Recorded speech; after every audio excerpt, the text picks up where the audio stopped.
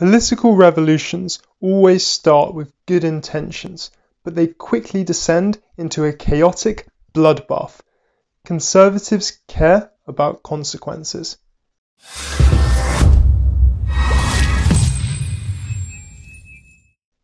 Conservatives have always believed that change is inevitable, but preferred reform, not revolution.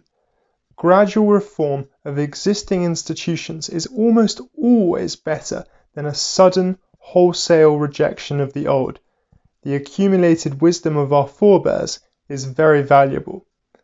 British Conservatives have a very good reason for not supporting revolutions. Britain has had its own disastrous revolution/civil war. In the 1640s, Parliament beheaded the king and abolished the monarchy after a war, a revolutionary step. This war was devastating. Almost 200,000 people died.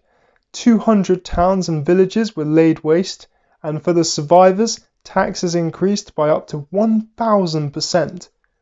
And all this suffering solved none of the problems that caused it, but led to a military dictatorship and then a pseudo-Catholic, still too powerful king, the son of the executed king, being crowned in 1660. The French Revolution too led to 20 years of devastating warfare, terror, military dictatorship under Napoleon, and at the end of it all, the old despotic Bourbon monarchy was reinstalled. The list of calamitous revolutions is long. The chaotic 1848 revolutions, the bloody Mexican Revolution, the blood-drenched Russian Revolution, the indescribably horrific Chinese Revolution, and the extremist Muslim Iranian Revolution. The death and misery the idealistic revolutionaries have caused is unquantifiable.